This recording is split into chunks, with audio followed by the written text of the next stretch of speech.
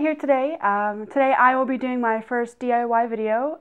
Basically, I have cats, as you can tell, and they do use their cat scratches, as you can tell.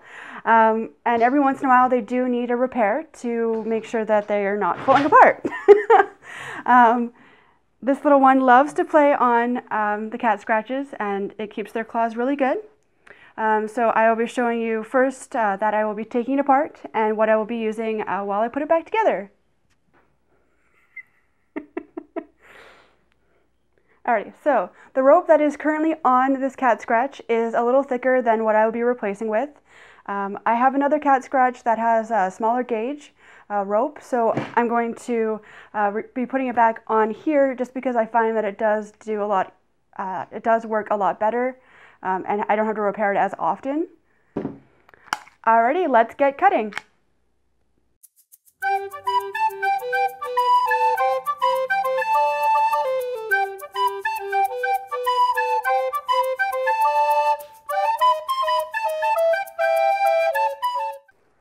After trying to do this with the help of my cat, I decided it's probably a better idea to remove the kitty so I can work. Otherwise, this is what's going to happen.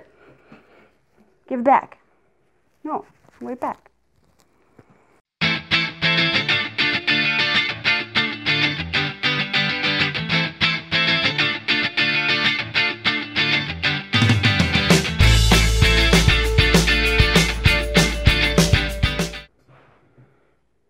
Alrighty, now that has been dismantled, I'm going to leave the top little bit of rope since it's not in bad shape. And then I'm going to start with adding on the new rope. I am using, it's 1/4-inch sisal rope. It's basically just the size that I want, and it's durable, and I've used it before on previous cat scratches. I'm also going to need a staple gun, which will staple it to the wood. And also any other tools like what we call cut-alls, in case I need to cut some other things as well, and will help with cutting the rope. Oh, also you might want some extra staples in case you're using a lot. Mostly I put staples at the top, wound it tight, and then staple it at the bottom. Alrighty, let's get to it. Alright, I have moved this down so I can get a better grip and actually press firmly on the rope so I can get the staples in, like so. Ugh. That way the rope actually stays in and I have to repair it less often, hopefully.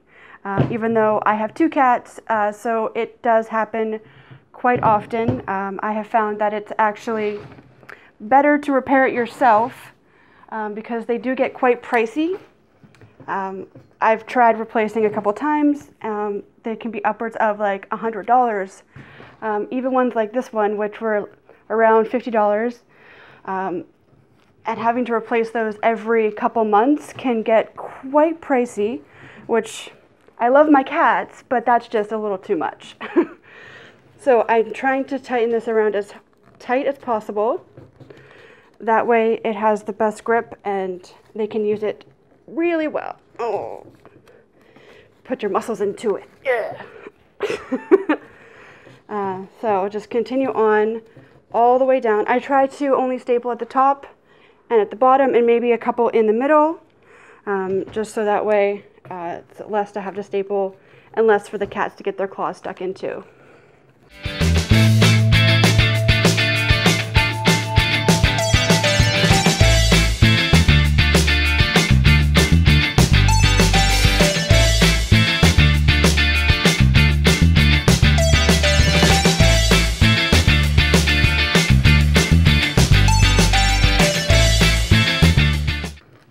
Alrighty, so that now concludes the first roll.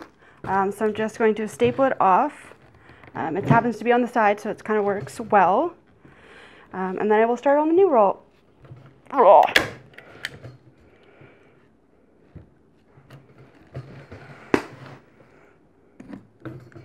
Like so.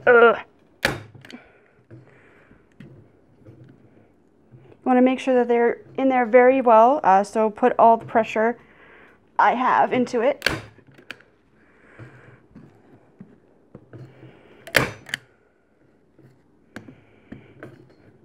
Ugh. There we go. That one is now not going anywhere.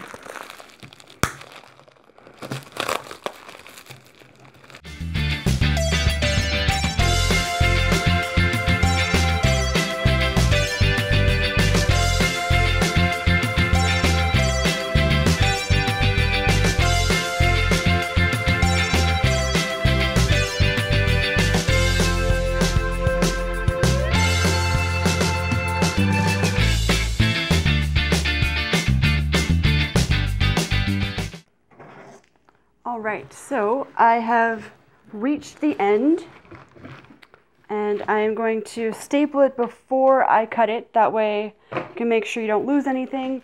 Well, not lose anything, but lose the end and unravel the whole thing, because that would be really annoying. So I'm going to tie it off and cut it back. Alright. I would put a few extra at the bottom just to make sure it stays in place.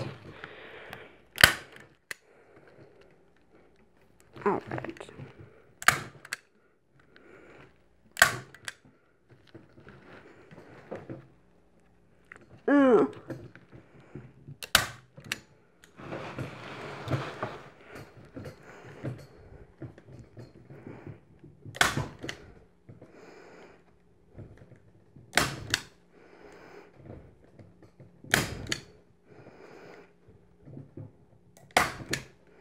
All right, so now that it is all stapled and not going anywhere, I am using cut-alls, but you can use scissors or knife, anything that will cut the rope. So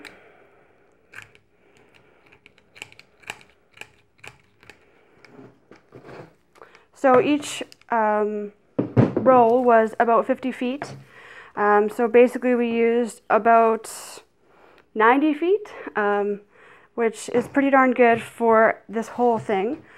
So for each of those rolls, I also, you can get them at really any hardware store for about $4. So we used 2, so you have now repaired a cat scratch for about $8, and now your cats are ready to enjoy. Hey everyone, I hope you liked this video. Don't forget to like and subscribe to my channel. Bye!